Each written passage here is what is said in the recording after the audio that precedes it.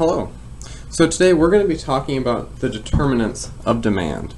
And they're called that because they are just that. They determine demand.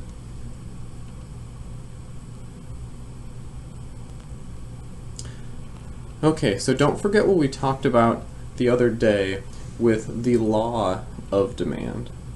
So remember how we asked everybody how much they like starburst in the classroom? So we drew a graph out of that, our market graph of demand, and it followed the law of demand. So as the price decreased, the quantity demanded decreased. So the law of demand states that the quantity demanded will decrease as long as all other things are equal. Ceteris paribus, that all other things equal. So each of those little points that I drew along the line, those are just price quantity combinations. They are quantities demanded. I like to draw a little dotted line down, and then that shows me that it's crossing the x-axis there at quantity. It's just a quantity. It's not demand. Demand is the whole enchilada.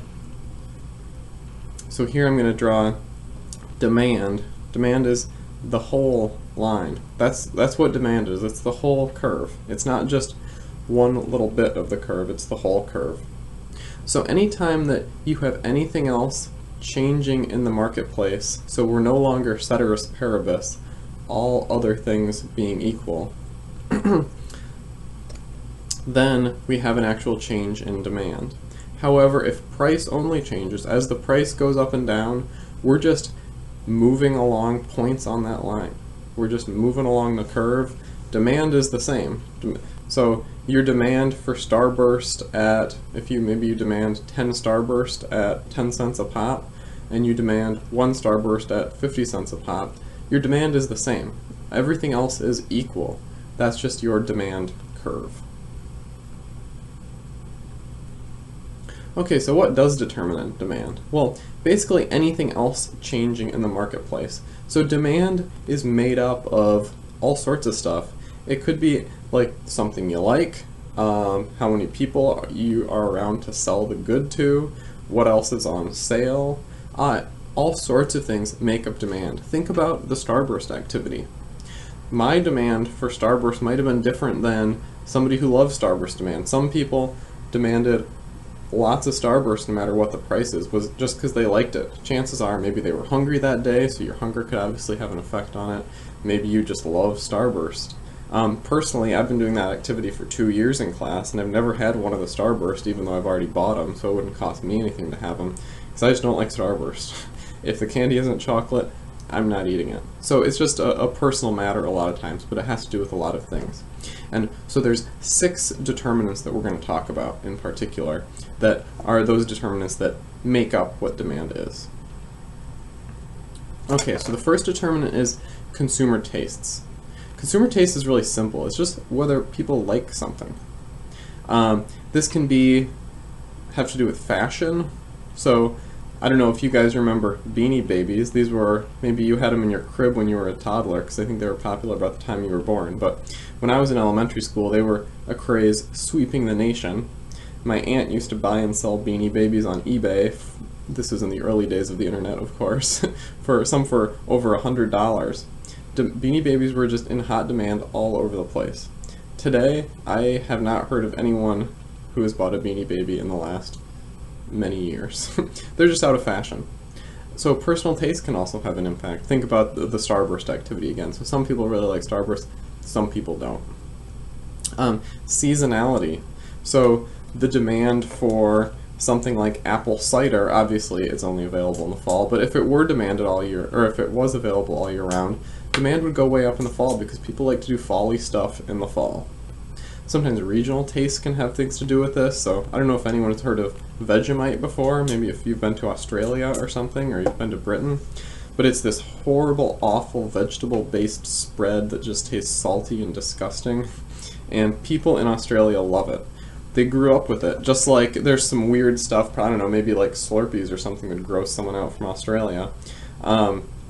That just depends on, if you grow up with it or not. So consumer taste can include a whole lot of different things. So you see this arrow that I drew in from the change in demand? Demand cannot shift out or in. You may remember with PPFs, demand shifting, or excuse me, the production possibilities frontier shifting in and out. Well, with the market graph, demand can only go, let me change my marker color here. So demand, if it decreases, so you can call it a decrease in demand. And this is really messy, sorry. This is also called a shift left in demand. So either of those two terms are acceptable. However, what is not acceptable, not ever, never, ever, is shifting in. The demand isn't shifting in, because when we get to supply, suddenly, so supply goes this way, suddenly going, well, I guess what looks like in is also like up, and everything is this backwards, and it'll really confuse you. So make sure you're talking about either a decrease in demand or a shift left in demand. And again, if it's just moving to a point along the line, that would be a decrease in the quantity demanded. If we are going to the right, so we have a shift that way, this would be called, so an increase in demand,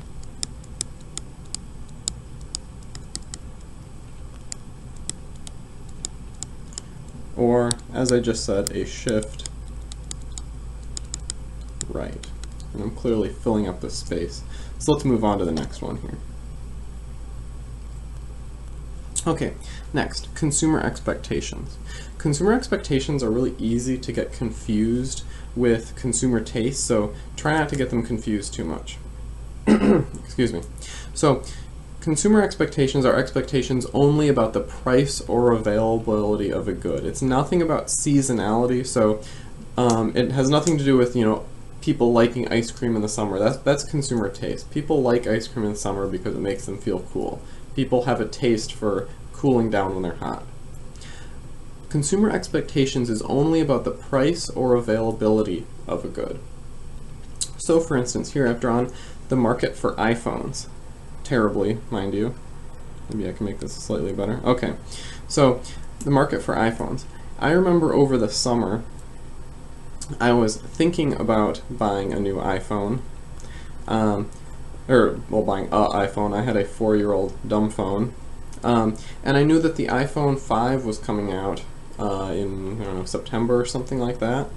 And I was going to wait until the iPhone 5 came out, because even though I was going to get the old cheap model, the free one you can get from Verizon with a contract, once the new iPhone came out, I could get the next model up for free. And I think that a lot of people would have had the same expectation, and I assume that iPhone sales probably went down during this time when it was expected. People knew that the iPhone 5 was going to come out soon, so they were going to hold off on buying it for now because the next model up would be coming out soon. Or for instance, if you know that a good is going to go on sale next week, why buy it now? You can just wait till it goes on sale. And so again, which way are we shifting? It's not in or out. It is either a decrease in demand, as I've drawn it here, or you could call it a shift left. Sometimes, too, you'll see economists, and I'll do this in future slides too, call these D1 and D2. So maybe you can think of the Mighty Ducks movies or something while you do these, but D1 and D2, that's usually how I'll abbreviate these, so you know that the 1 is the original curve, 2 is the second curve. Okay, our next determinant is substitute goods. Substitute goods. These are just what they sound like, goods that can be substituted for each other. So, if you're graphing the market for margarine, and butter happens to go on sale this week, okay, so there's that D1 nomenclature that I was talking about. So, if we're graphing the market for margarine and butter is on sale this week, are as many people going to buy margarine? Well, probably not. You're probably going to have a decrease in demand for margarine, or a shift left in demand for margarine from everybody. So again, this is at all price levels, simply because butter is on sale, so they can buy butter instead of margarine. This is one of the two related goods that makes up two separate determinants. This is the next related good that we're going to talk about. So complementary goods. Complementary goods are things that are used together with the good that you're graphing, and that or shouldn't be in there. Okay, so for instance, peanut butter. If jelly goes on sale this week, are people more likely to buy a complementary good that goes with it? Well, yeah, of course. So peanut butter sales might go up, demand might increase, go from D1 to D2 there for peanut butter, simply because jelly's on sale. Nothing's happened to the price of peanut butter necessarily. It's just the mere fact that jelly is on sale. So the marketplace is no longer the same. Both the examples I gave here with these related goods had to do with things going on sale, but it wouldn't necessarily have to do with going on sale. It could be maybe when blueberries are in season in August, the sale of pie crusts goes up because people are making blueberry pies with them.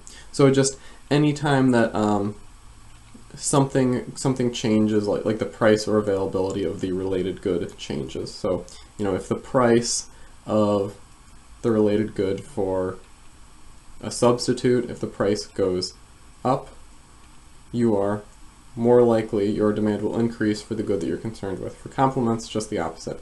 If the price of the complementary good goes up, you're less likely to buy the good that you're concerned with, and your demand will then go down. Okay, next is income. So income is pretty much what you expect. However, there's these two strange vocab words that you definitely need to remember.